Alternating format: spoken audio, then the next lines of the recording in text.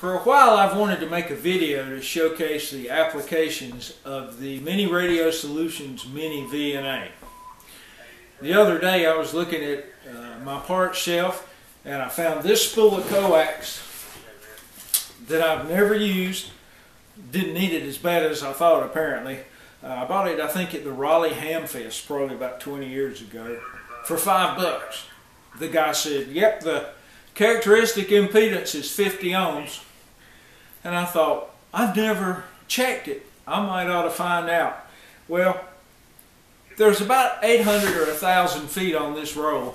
And from a lot of experience, I know this small a coax with this much of it is going to have enough loss in the ranges covered by the MiniVNA that we'll be able to read the impedance.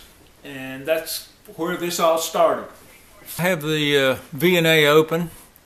This is version 2.8.6F. Here are the measurements that you can look at on the sweep. Most of them are active on the reflection mode, which is what we're in right now. You can select two, and they're obviously color coded. We'll look at SWR and reactance. Okay.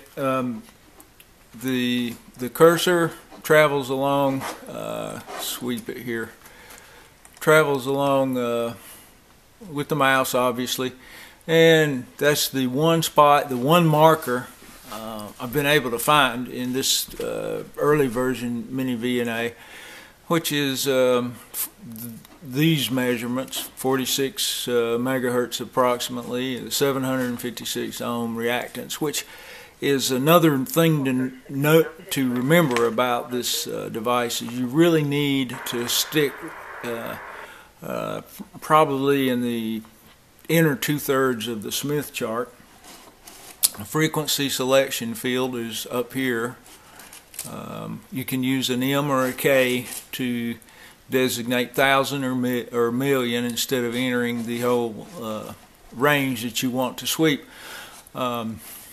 And on the Smith chart, something is very important to remember about this version. This version MiniVNA does not show the sign for the reactance. You don't get a positive or a negative. It's just a reactance, and I think I can illustrate that a little bit later. Here it's as usual normalized to 50.0 ohms.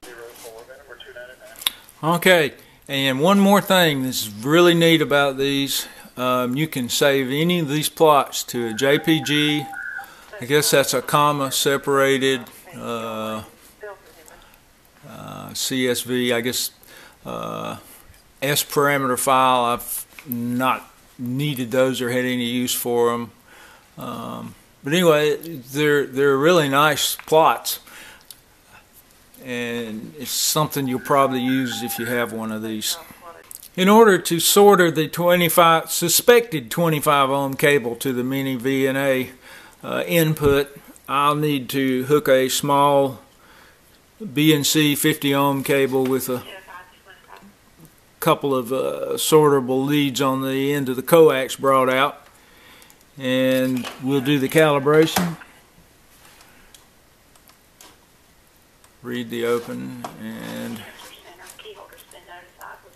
it's ready to go. I have the cable connected to the MiniVNA, the 800 feet of cable. I'm going to select SWR and the impedance.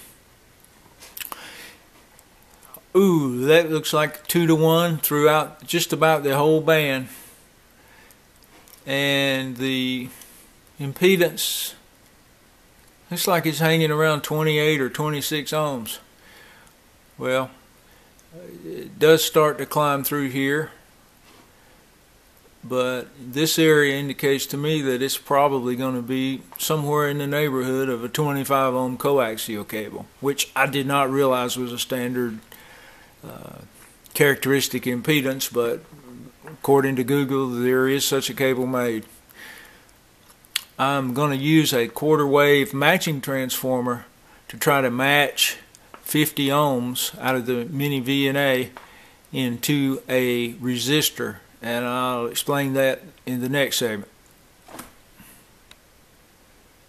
Here is how we'll verify this is a 25 ohm cable. If you look at the Wilford N. Carone book or the Radio Amateur Handbook,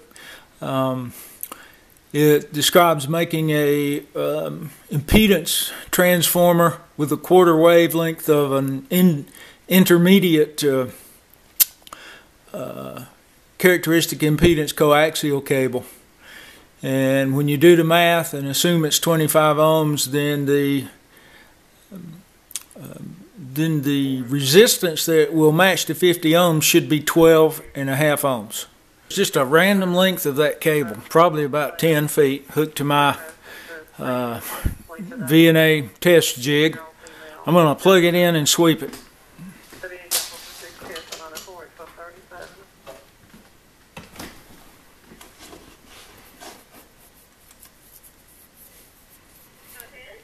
Okay, and what we're looking at there, what we're looking at here is the quarter and half wavelength nodes for up to 180 megahertz. Well, that's an awful lot to look at, so let's change that to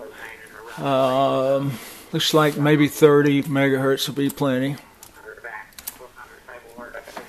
and sweep it again. Alright, as you can see in here, this X of S gets very low as this piece of coax becomes a short at a quarter wavelength. So hunt through here, find the lowest impedance, and the phase will be 180 degrees.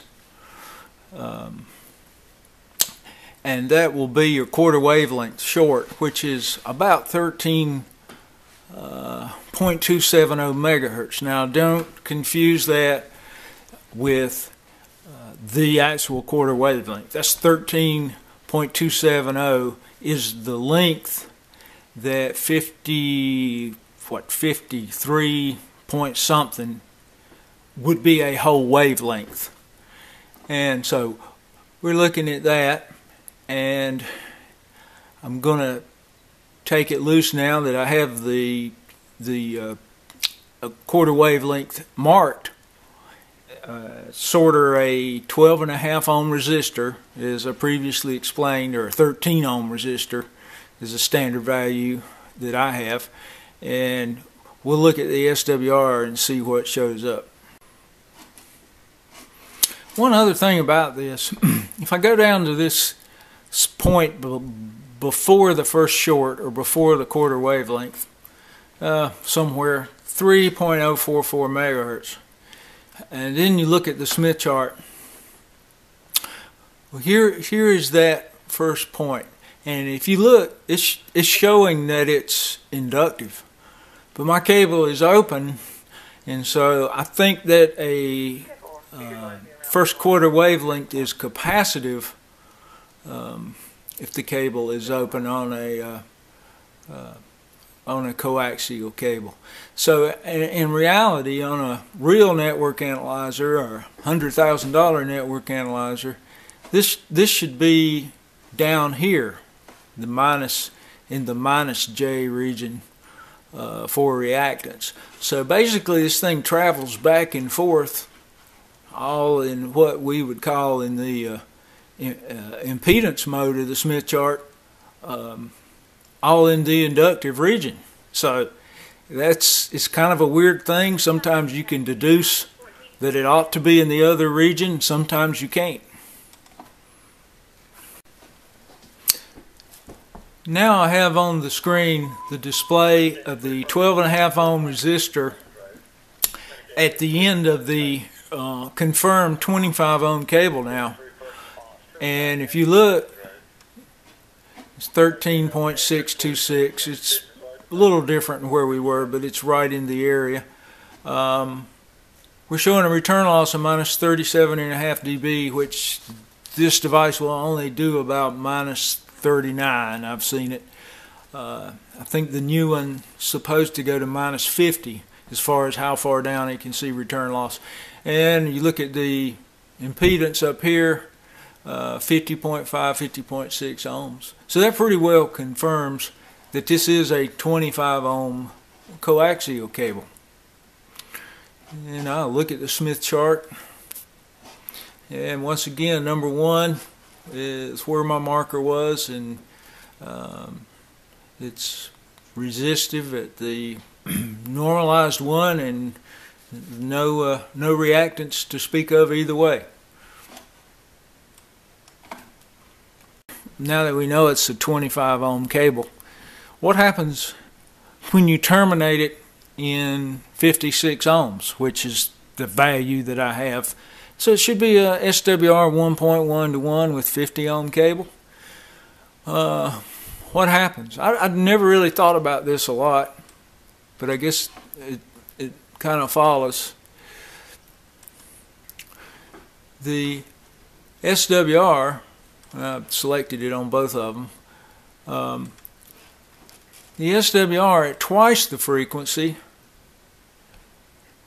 as what we call the quarter wave frequency is 1.03 to 1, a return loss of 35.5 dB. And I think that's something that's good to remember about the Smith chart. Is that the Smith chart is a half wavelength around, so if you start at a point and travel a whole distance around, you're basically back at the same point. You usually have a little loss. But if you start at a point and travel halfway around the Smith chart, basically that number that's on the other end of the Smith chart is what your impedance now is. You can look here, back at the quarter wavelength. The SWR is 4 to 1.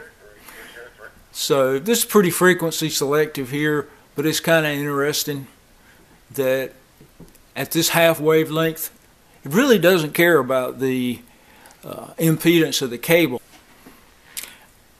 Now I'm going to calibrate this for transmission. And I have two rather long and clunky LMR 400 cables in here, because what I'm going to show you is the response of a Comet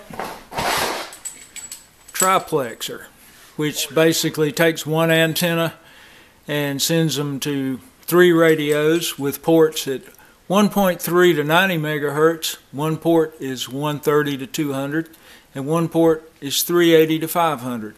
And let me set that up and I'll be right back.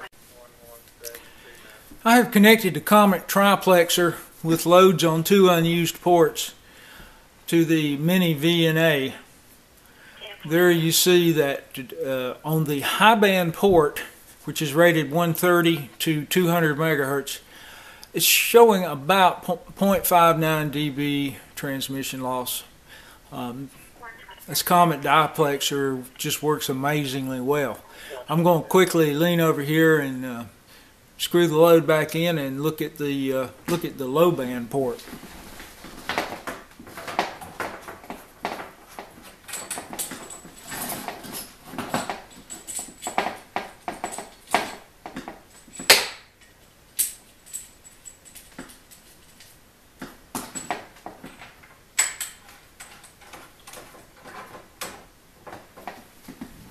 And as you can see, it works almost as well. It's hard for me to believe those loss numbers, but I calibrated the unit at the end of the cables, so there should be no cable loss included in here. But it's quite amazing, really. Of course, you can't do the 520 megahertz one with the 520 megahertz port with the MiniVNA.